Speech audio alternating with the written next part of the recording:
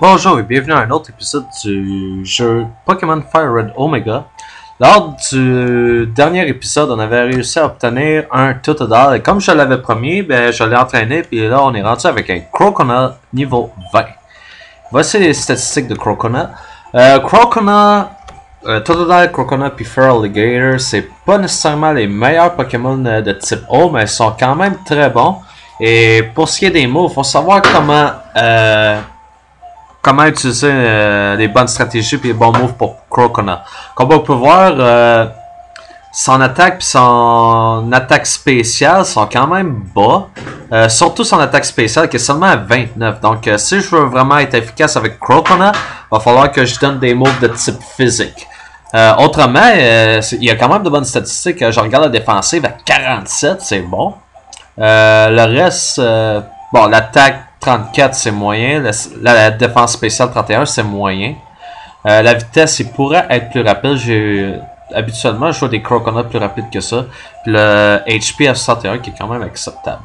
Donc Croconaw, notre deuxième membre comment est-ce que je dis des starters, parce qu'on avait déjà Grovyle. Puis là on a Croconaw, il va juste nous rater, il va juste nous manquer un Pokémon de type feu pour compléter l'équipe. Le Pokémon de type feu va prendre la place de Linoone à ce moment-là. Mais sinon, on a déjà notre top 5. On a Croconaw, Electabuzz, Kirlia, Grovyle et Nidorino. Donc c'est ça mon top 5. Puis le top 6 ça va être un Pokémon de type feu. Donc on va poursuivre dans cette direction. Puis ce qu'on va faire c'est qu'on va emprunter le tunnel ici pour se rendre à Vermilion City. Ici, la fille va avoir un Seedot qui est prête à échanger contre un Snorunt. Seedot a un Pokémon de type plante, puis Snorunt, si je me rappelle bien, c'est un Pokémon de type glace.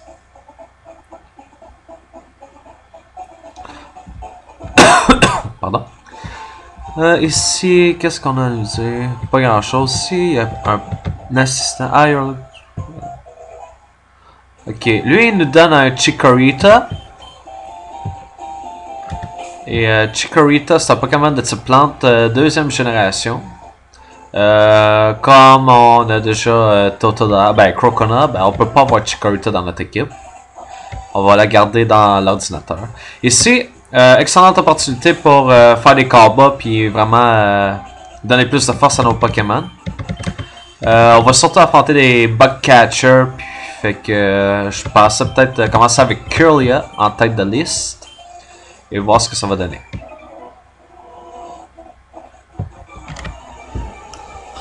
Donc premier combat ici, bug catcher Kego qui va nous sortir un Pineco. Pineco a une excellente défensive, surtout quand il évolue en Fortress. On va utiliser Confusion en espérant faire le plus de dommages possible. Et voilà, en un coup, Pineco a été vaincu. Le prochain, ça va être Spinarak. Donc, je suis mieux de garder Kirlia, puisque les attaques de type psychique ont beaucoup d'effets sur les Pokémon de type poison. Et comme vous pouvez voir, super effective, ça a beaucoup d'effets. Kirlia qui amasse 207 points d'expérience. Et finalement, Ladybug. Je trouve aussi bien mieux d'envoyer Croconaw et donner un peu de temps pour se développer. Donc, on va utiliser Bite. L'affaire qui était dommage avec Croconaw, c'est qu'il connaissait pas Scratch au moment où je l'ai obtenu. Scratch avait déjà été un move effacé par un autre move, probablement par Wargun ou dans Scary Face. Mais néanmoins, il y a Bite. Bite, c'est très efficace. C'est un attaque de type Dark qui va m'être utile contre Sabrina. Donc, une autre raison pourquoi je voulais avoir Croconaw. Et voilà, Kego qui a été vaincu. Eux autres, je les affronterai pas tout de suite. Mais lui, c'est sûr comment l'affronter. I've never seen you around, are you good? Je t'ai jamais vu avant, est-ce que tu es bon? Bien sûr que je suis bon. Donc, Elijah qui va nous sortir un Ladian, la forme évoluée de Ladybug. Nous autres, on y va avec Kirlia. On va faire Confusion. Ça n'a pas beaucoup d'effet parce que Lydian n'est pas un Pokémon de type poison comme Spinarak par exemple. Mais il est confus. Il réussit normalement à utiliser Supersonic. Vous savez quoi? Je pense qu'on va changer Curlia. Puis ce qu'on peut faire, c'est qu'on pourrait envoyer Nidorino. J'aime beaucoup utiliser Nidorino parce que il a un bon arsenal. Puis avec lui, je serais capable d'utiliser Peck, un Pokémon. Peck a une attaque de type moineau, qui a beaucoup d'effets sur les types insectes. Vous pouvez le voir, ça a beaucoup d'effets, mais c'est pas assez fort encore pour le planter. Peut-être que j'aurais dû y aller avec Horn Attack. Horn Attack a plus de puissance. Alors, peu importe, on a réussi à vaincre notre adversaire. Et voici Ninjas qui s'amène en relève. Bon, on va continuer avec Peck. Ninjas qui utilise Mind Raider.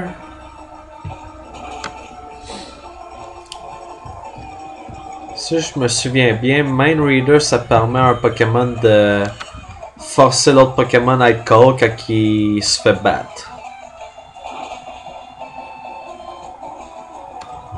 Ah, il reste encore un point, hein. Je vois même pas la barre rouge.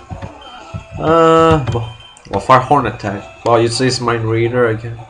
Took aim. Quand ils disent took aim, d'habitude c'est parce qu'ils sont prêts à planter avec l'adversaire. Nidorino, 730 points d'expérience, il monte au niveau 24. Et Elijah a été vaincu.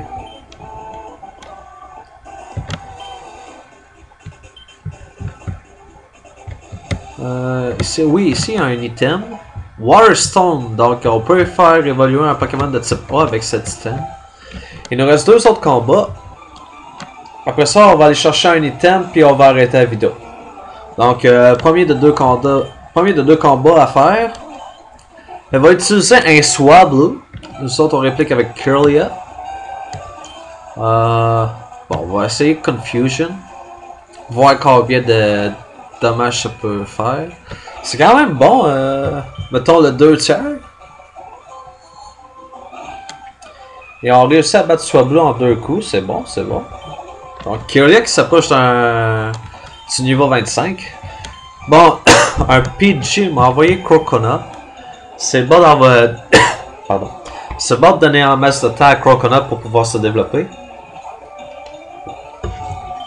Donc, on va utiliser Bite encore une fois.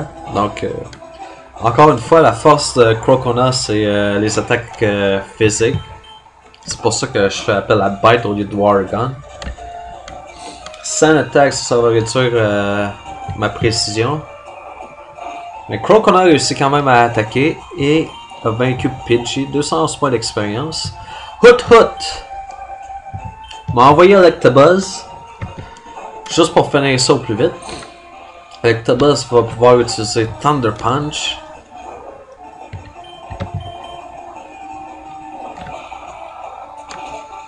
Et voilà, Hoot Hoot qui a été vaincu en un coup. Electabuzz, 223 points d'expérience. Et Isabelle a été vaincue. Ok, dernier combat. Huh, you want to talk to me? J'ai même pas essayé de te parler, pourquoi tu m'interromps? Donc, Jeff, qui va nous envoyer un Spearow. Ça, on va répliquer avec Curlia, comme d'habitude. Donc, on va faire Confusion.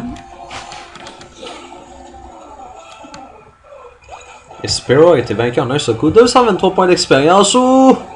Raticate!